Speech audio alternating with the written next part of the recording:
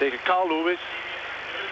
Waarvoor al miljoenen zijn geboden, werd hier gezegd. Onder andere om die wedstrijd in Japan te organiseren. Maar uiteindelijk zijn ze daar dan zeker niet met de centen of met de garanties over de brug gekomen. En loopt Zurich hier weg met deze primeur naar Rome dan weliswaar, waar ze tegen elkaar liepen voor het wereldkampioenschap. Brugger, de organisator, heeft daar straks gezegd, we hebben niet zo heel veel speciaal moeten doen. Het is een deel van onze affiche. We hebben ons niet extra belast, financieel dan, om die twee tegen elkaar uit te spelen.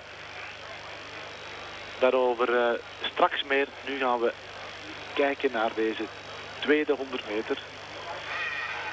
Robson da Silva in baan 3 en opnieuw een valse start nu van Berger. Er zijn 2 Europeanen bij.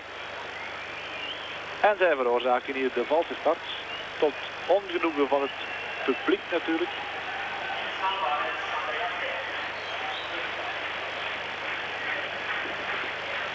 Wel, deze tweede serie is eigenlijk op de keper beschouwd niet zo interessant. Misschien is het moment aangebroken om snel over te schakelen naar Brussel voor de standen bij de rust van de voetbalwedstrijden. En dan komen wij zo meteen terug hier in Zurich. Nu weer over naar Frank Kruijfers.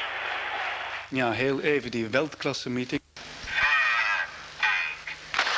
Away they go this time. Nothing much in it. McNeill got a good start.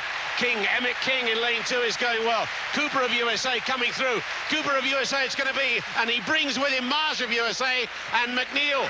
10-1-3 the time. And that was Brian Cooper, the 22-year-old, who was eliminated in the semi-finals of the American trials, flashing through there and showing what tremendous talent they have in depth. That's a semi-finalist, and he's run 10-1-3. Cooper in lane 5, in black and white. Look at McNeill, and watch for Marsh in lane 6 coming through at the finish. To start with, Emmett King in lane 2. The American champion had a good run in the dark blue, but now Brian Cooper begins to ease away. And coming this side, Lee McNeill, and also Marsh. And it's these 3 that get away.